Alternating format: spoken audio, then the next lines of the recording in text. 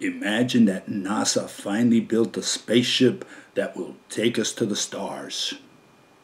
What would happen as the astronauts attempted to cross the boundary of the solar system? Would they speed up? Would they slow down? Would they ever make it to their destination?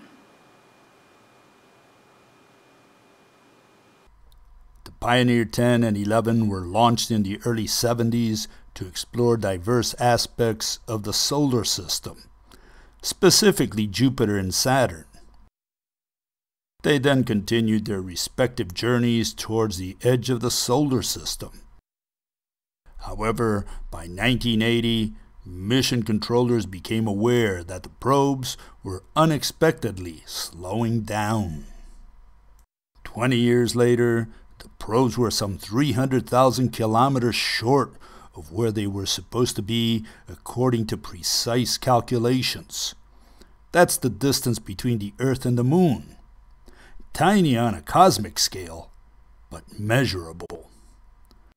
The probes were decelerating towards the Sun, a phenomenon known today as the Pioneer Anomaly. A similar phenomenon was observed in the Galileo, Ulysses, and Cassini probes.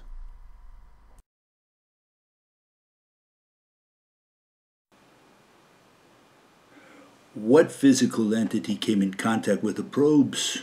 What caused them to slow down? Was the sun reining them in somehow? Or was it that Newton and Einstein's equations were wrong? Was there some new physics to be discovered? Mission controllers decided to evaluate the data that they collected for over 20 years, and in 2012 boldly proclaimed to the world that the mystery had finally been solved. They argued that due to the irregular shape of the Pioneers, the radioisotope thermoelectric generators that power them were releasing more heat in the direction of travel. It was this asymmetric heat emission that was slowing the probes down. Of course, skeptics were left wondering whether this was just another case where the wolves are guarding the sheep. The individuals who published this report were the same people who ran the mission. And there is a human tendency in such situations to make the data fit the preconceived theories. Were the triumphant researchers, perchance, merely rubber-stamping their foregone conclusions? A common objection often raised by the critics, including some of the people who ran the missions, is that heat dissipation had been considered from the start and rejected for diverse reasons. It was just a bit too coincidental, too ad hoc, that all these probes were dissipating their heat away from the sun at a constant rate, even while the probes were running out of energy. However, the same critics stopped short of the unthinkable, declaring that Newton and Einstein's equations needed mending. Newton's equation had been used now for 400 years. It faithfully describes gravitational phenomena. NASA mathematicians use it regularly and depend on it to calculate the trajectories of the probes they are going to send off into space. Einstein's equations are even more accurate in describing, for instance, the orbit of Mercury. However, they are more difficult to use, and the extra precision they offer over Newton's simpler equation is not worth the trouble for the mathematicians. Skeptics were simply unwilling to accept that these thoroughly tested equations were wrong or incomplete. Yet both Newton and Einstein are off the mark on the Pioneers. Newton's universal law is an inverse square of the distance equation. According to Newton, the sun's gravitational strength diminishes the farther you are from it. Gravitational strength extends to your spaceship like a cone. If the nearest star, Proxima Centauri, were as near the sun as is the Earth, We can conceive of the gravitational force to have the square of the distance cone shape. However, Proxima Centauri is 4.3 light-years away. If we could travel at the speed of light, we would reach Proxima in 4.3 years one way and about 9 years round trip. Why would the sun's gravitational strength extend as the square of the distance all the way to Proxima? What physical entity compels the gravitational field to be shaped like a cone? What invisible entity mediates gravity? Well, you may not agree with the rope model of light and gravity, but nobody can deny that it is new physics. Mathematical physics champions the particle hypothesis. It proposes that all matter is ultimately comprised of tiny independent islands. Whether it is light, gravity, electricity, or magnetism, all invisible phenomena are modeled with and mediated by discrete particles. A fatal shortcoming of the particle hypothesis is that it cannot explain the force of pull. How does a discrete particle pull on another one? The physics frequently asked questions site at the University of Riverside proposes a mechanism the mathematicians call negative momentum transfer.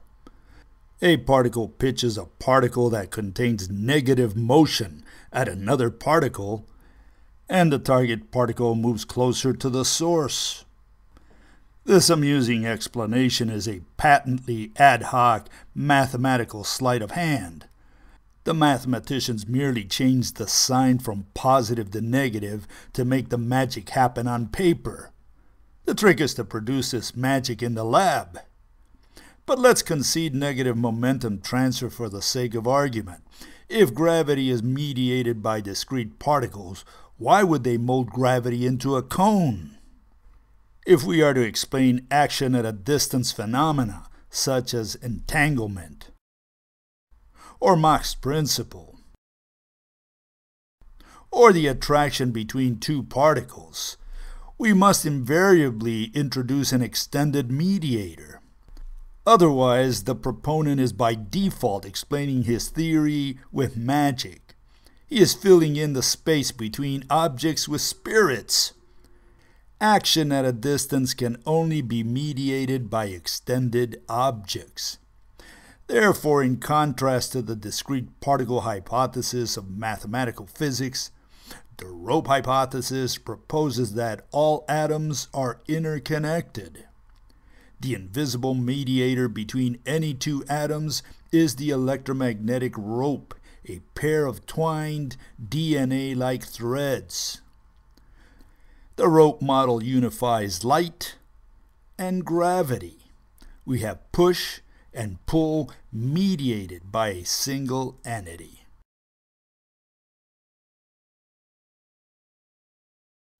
We can now rationalize why the Earth does not fly out of the solar system. Every atom that constitutes our planet is bound to every atom that comprises the sun. We can also understand why stars are not flung out of the galaxies. All the atoms that comprise a star are connected to all others. Indeed, a recent article described cosmic filaments as massive strands which stretch like spider webs across the observable universe. This is a description of the rope model. The universe is an interconnected web. The electromagnetic ropes are the threads that make up this spider nest. Hopefully, if filaments are continuous structures, they are mediated by elongated entities. So what happens when a comet approaches the solar system, for instance? We propose that the ropes that connect each of the atoms of the comet to each of the atoms comprising the sun fan out and tug independently. There is a different tension between the sun and the comet at each location, a notion that the mathematicians refer to as field, a potential at each point in space. The more independent ropes that converge upon an atom, the closer it is to the sun, and the faster it travels. Conversely, the farther the comet is from the sun, more and more ropes merge and act as one. We now have a physical interpretation of the invisible square of the distance mechanism that underlies gravity. At some distance, the ropes form a straight coaxial of sorts that extends all the way to the nearest star, Proxima Centauri. These coaxials extend from the sun to every star comprising the Milky Way galaxy. It is these coaxials that underlie Mach's principle, and it is these coaxials that maintain the integrity of a galaxy. It is not an abstract mathematical concept called mass that keeps a galaxy together. In physics, we can only consider physical mediators. The action at a distance phenomenon we know as gravity must be mediated by extended entities. Otherwise, we are in effect doing black magic. We are filling in the blanks with spirits.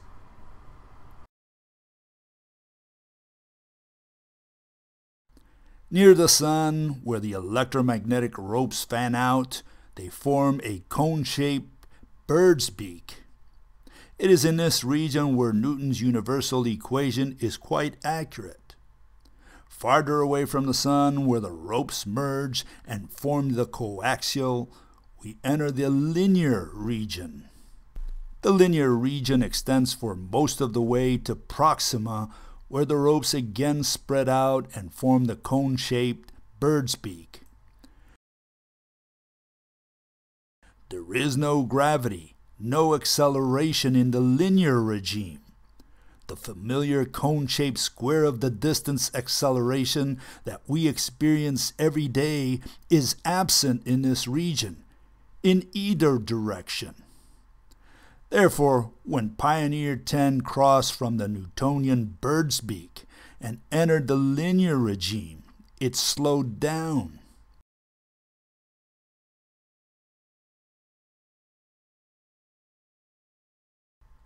If ever a group of astronauts attempted to travel to Proxima, they would experience a similar deceleration. The astronauts would be drifting through countless ropes that form the coaxial in the linear regime.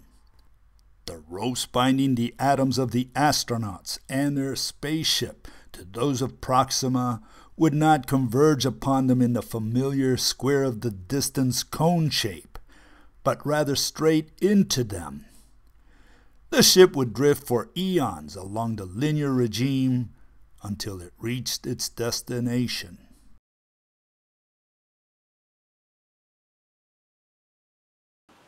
So yes, let there be no doubt. What NASA mission controllers stumbled upon is new physics. It is known as the rope hypothesis. Until astronomers and theorists come to terms with the fact that all matter in the universe is interconnected, they will not be able to make sense of how this universe works.